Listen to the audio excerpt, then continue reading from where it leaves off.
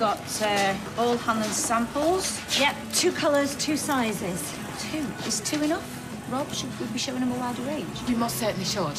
I vote 4 colours, 4 sizes. Oh, but if it's a hanging offence to care these days, guilty as charged. I didn't mean literally guilty. Mrs. Barlow?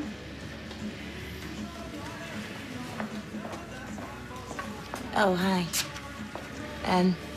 Would you like to come through? Sally, would you get the officers a drink, please? Well, stuff that. It's not a social call. Look, just say what you got to say and have it done with. We're trying to keep this business afloat.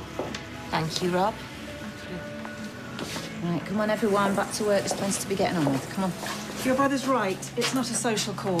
We'd like another conversation. Look, she's told you everything that she knows. We need to go over the timeline. You've done it over and over. Rob. It's a murder investigation. I'm sure you'll appreciate we have to be exhaustive. Yes, of course, whatever it takes. Why don't you take a seat? At the police station. You're arresting her? You'll be attending of your own accord. The interview will be recorded. You can have your solicitor present if you want. This is harassment, plain and simple. You haven't got the brains to run a proper investigation, so you're leaning on her, an easy target, in the hope that she'll break down. You could join us at the station, Mr. Donovan, under caution if you carry on like this. That won't be necessary. What about your solicitor? Call her. Don't call her. I've got nothing to hide. Oh, don't be a mug collar. That's what I want you to say.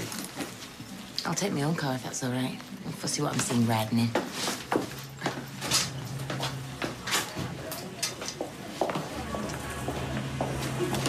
Michelle, come here. All in order. No nasty surprises. Carla was right about the plum. It doesn't look cheap at all. Well, she knows her stuff. Thank you, Sally. Thank you. Right, would you like a drink while we firm up the figures? Eva? Yeah, tea, coffee, green tea, anything you like. Builders is fine. Strong enough to stand the spooning, got you. Her solicitor's in court said she'd get away when she could, but... Carla's on leave of absence, I take it. I heard about Peter and the girl. It's hard not to when it's plastered all over the papers. No, she's still very much hands-on. Yeah, she had a dental appointment. You'll probably see her. Listen, I've been through a marriage breakdown. Mine was in private, not a cop or a journalist inside. Don't tell me it's going to be business as usual. Did you lose your job? Did Roburn go under? No. That's because I bet you had a team in place to pull you through, or not? Here we go, babes. OK, we'll confirm that by email, so you should have it by the time you get back to the office. Ah, see, I told you you'd see her. How was the dentist? Yeah, it was slow and painful. Go home. You look like death. Oh, cheers. Look, Carla, I've been there. Cost me my marriage. Learn when to take a break. Nothing stays secret in this game. But you've got friends.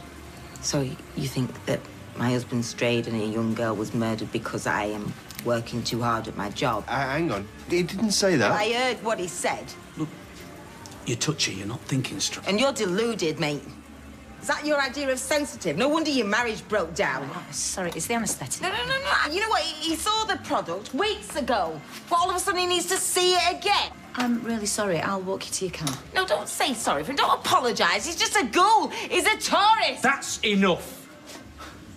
What we were talking about today, Please, no, don't be hasty. it's off. She was pretty, wasn't she? I bet they met in secret here. I bet they did it on our desk. Why don't you write back in your round robin, Hanlon? What?